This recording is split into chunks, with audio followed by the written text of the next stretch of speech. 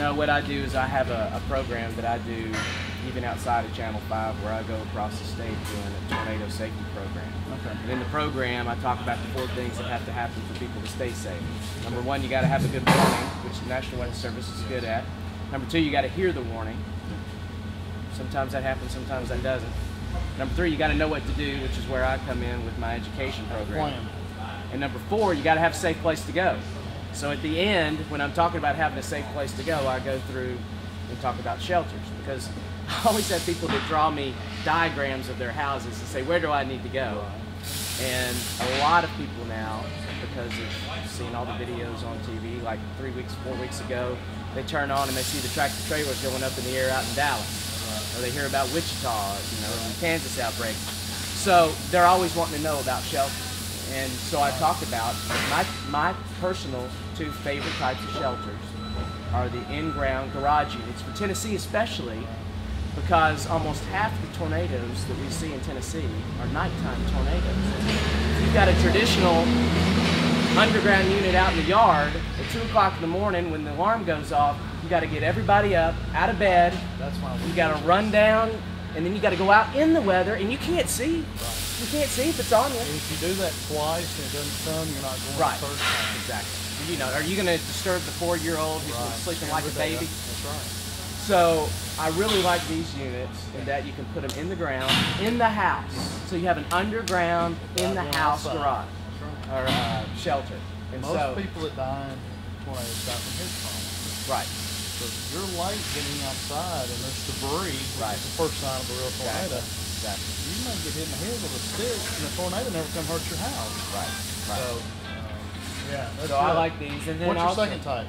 The second type would be above ground steel storm shelters for people who can't get in these, or maybe they don't have a garage, maybe they don't have a concrete pad somewhere, and so or a place where they can put in the ground. So, but they do have a concrete pad, and so they can put those under a carport. From side debris. Right. 2x4s or rocks, anything that's airborne.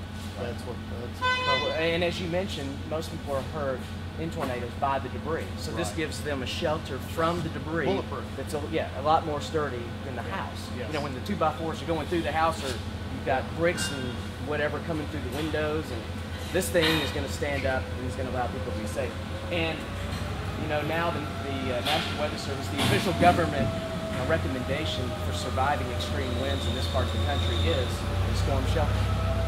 And back a few years ago that wasn't the case, but now since our part of the country over the last 15 years has become essentially Tornado Alley, right with the plains.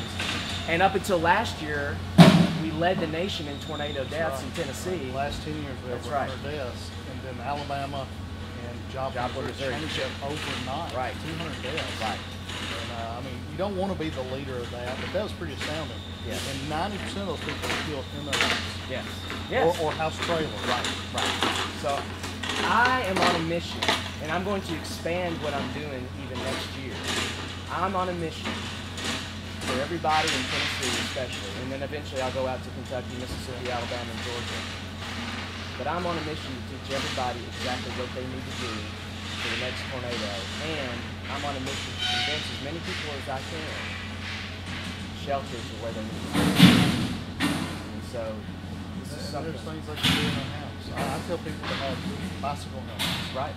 Keep a little styrofoam bicycle helmet in their safe place. And blankets. Not just to keep them warm, but to cover. Yeah. So this is what the units look like after they come back. That's a original cycle.